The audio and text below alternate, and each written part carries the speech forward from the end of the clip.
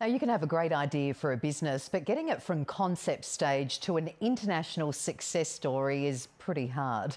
But tonight, two small Aussie suburban companies who have taken the world by storm, and as David Richardson reports, they've smashed some multi-billion-dollar competitors along the way. I want to produce the best skincare product that you could possibly obtain, that you wash, cleanse, moisturise your skin, that's safe. It's taken Celestine Hale 20 years to become an overnight sensation, to go from an idea to a $10 million company exporting to 30 other countries. Exciting. It's been a great ride. From starting where we were with 350 essential oils to 350 essential oils and 500 body care products. The key to this company's success, the ingredients. All the oils and skincare products are gender neutral and made using native Australian flora. And bucking the trend, everything is made here in Australia, not overseas.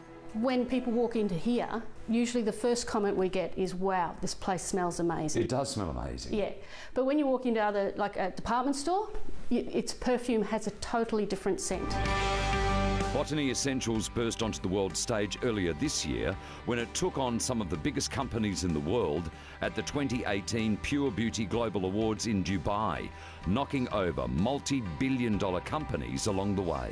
In our category that we won alone for Best New Skincare Product, two of the entrants were in the top 10 in the world for skincare products. These are companies like Nivea. People say they're not even where we are after 5 years, or they don't even make money after a year. So you have to just stop and, I think, smell the roses sometimes. Their warehouse might be a large closet, their office a stone kitchen bench. But in 6 months, these best friends have gone from zero to more than half a dozen countries with a product for eyelashes. I actually called it fertiliser food this morning, and my son said to me, please don't say that, but it is. Long Lashes was born when Belinda Robinson and business partner Felicia Tappenden had allergic reactions to another eyelash serum which used growth hormones. My eyes were really glassy and red, and my husband used to come home and say, have you been crying? And Felicia would have a red line on the top of her eye, and we joked and said we should do our own.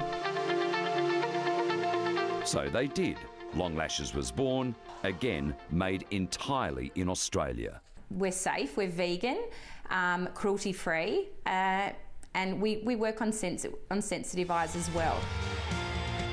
From small suburban operations to international success stories, both these companies prove it can still be done. I want to be global.